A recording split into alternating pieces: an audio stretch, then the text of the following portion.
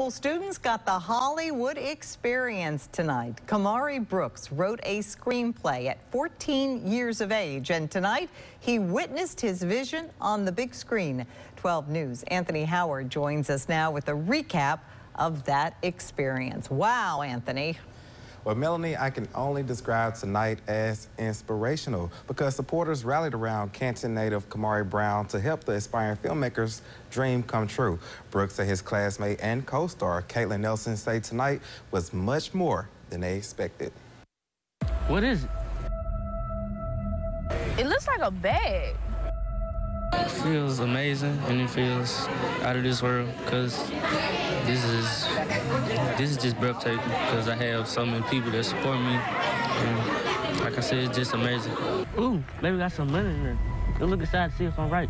No, absolutely not. It could be anybody. I feel good actually helping out a friend, and then just having attention on me. I love it. I love the experience that I went through. Living in your hometown, that's something, but then actually like seeing it on camera, it makes it look 10 times beautiful. You have a 14-year-old kid, first script, and he has Palmer Williams Jr. starring in it. So it would have furthered what I was trying to do, but this was truly an opportunity to change someone's life.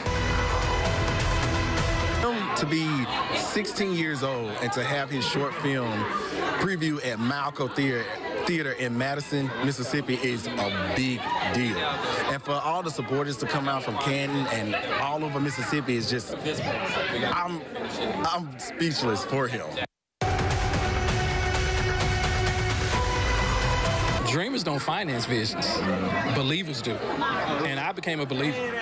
And if we're saying that we're going to believe in our children, then we're going to have to just stop saying we're praying for them. We're going to have to actually put some money behind this. And that's how all of this came about.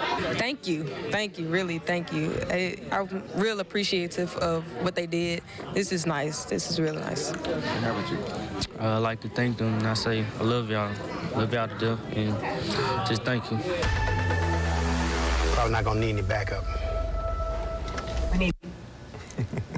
And I had the opportunity to watch the 30-minute short film, Money Grab, and Melanie, it was hilarious. More showings are to come, but no dates have been released at this time. And Kamari Brooks wants to thank Maximus Wright Production, the City of Canton, and the police department for all they did to make this night happen. And they also received 2 scholarships, Melanie.